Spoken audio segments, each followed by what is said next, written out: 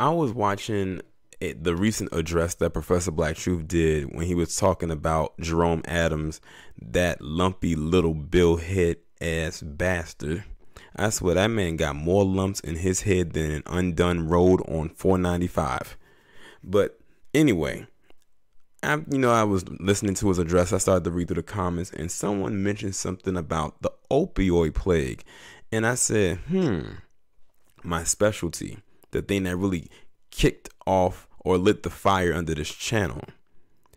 And I said to myself, they've been real hush. Well, to be honest, mainstream media has always been real hush, in my honest opinion, about the opioid plague and its connection, or should I say, I guess you could say merging with this virus.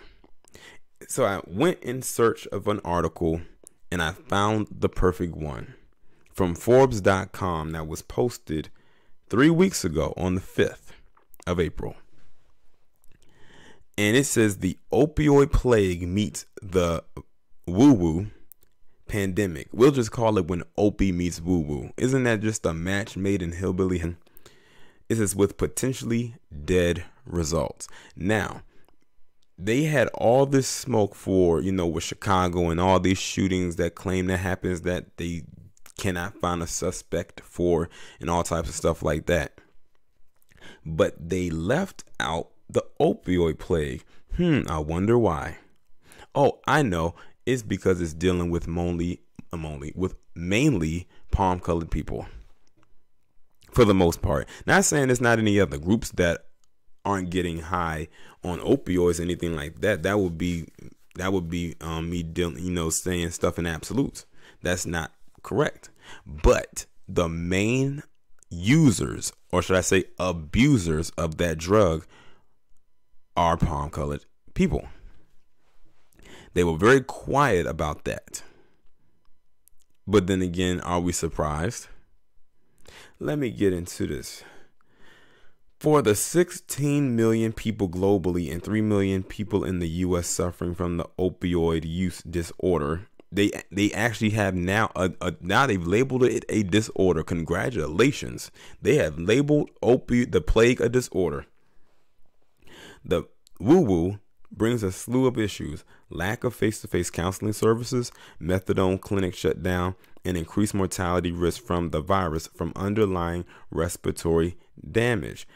Basically, those I want to call them setup shops, those little pop-up shops that they had for them, the I forgot what it was called, the ones in the tents, they can't really, I guess you could say, frequent those anymore because they have to do the social distancing thing.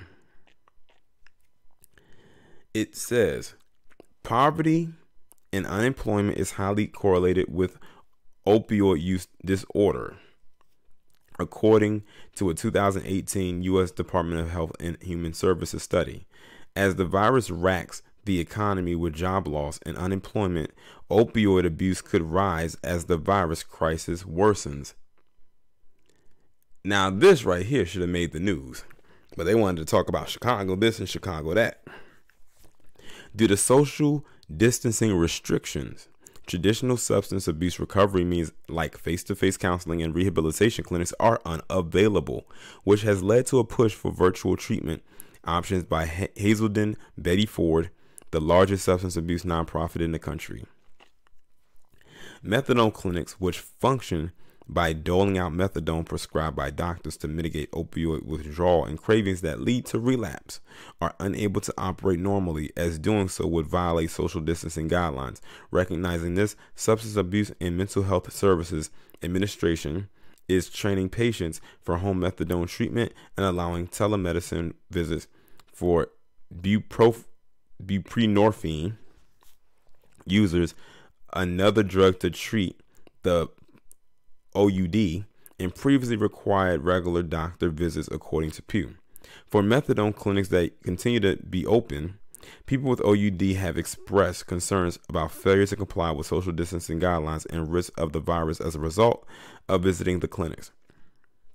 Because opioids act by slowing breathing, people with OUD may have diminished lung capacity that could be deadly with the onset of the virus.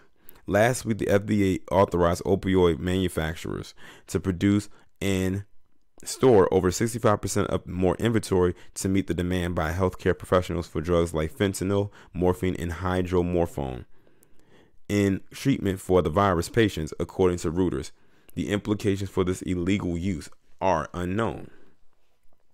From July 2018 to July 2019, 67,410 died in the United States from drug overdose. 47,105 of those deaths, or 69%, which is 19% over half, were opioid related.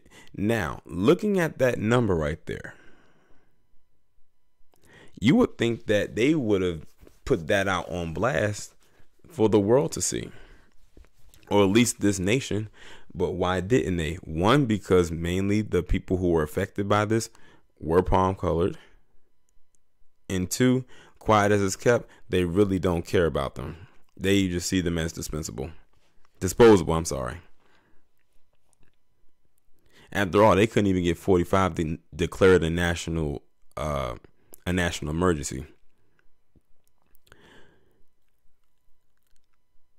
Still, headlines about opioids have fallen behind those of the virus.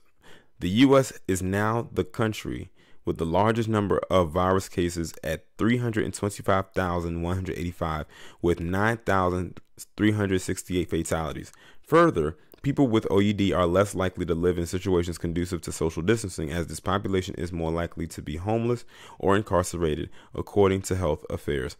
Reading all of that, you already know what I'm about to say. I feel absolutely nothing. It is what the fuck it is.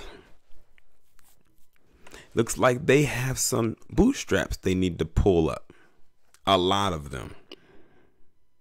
Because how much you want to bet if this virus was around during the crack epidemic that they would not even write that article up about them?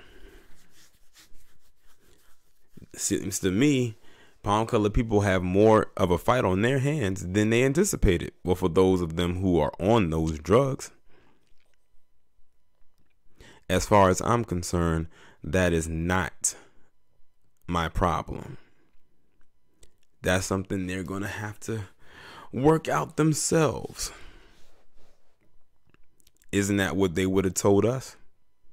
They love to use that pull yourself up by your bootstraps line when it's toward us. But yeah, they have two pandemics on their hands. You know how like they say in Chicago they have two pandemics? Well, they have theirs. And the thing is with Chicago, theirs is they only can they can only contain it to Chicago. That opioid plague is nationwide. And it's crazy because even if this virus wasn't a thing, they still wouldn't give that much attention to it as they do now, which is little to none. Let's be honest here. Besides me and Lisa Cabrera, what other platform was really talking about this? Let's be real honest here. And see, the virus right now, that's a huge trending topic. That opioid plague, that they saw that as an isolated incident. That should have been a wake-up call to rural America and suburban America. But it wasn't. They've been getting that common for a few years now. And even in the midst of this virus right now, many of them still choose to act an ass. And that's okay, because they're getting humbled right now and have been for a few years. Oh well, y'all let me know what y'all think about this down in the comments. Like, share, subscribe. Make sure you follow me on Twitter if you haven't done so already. Have your notifications turned on, and I'll talk to you in the next one.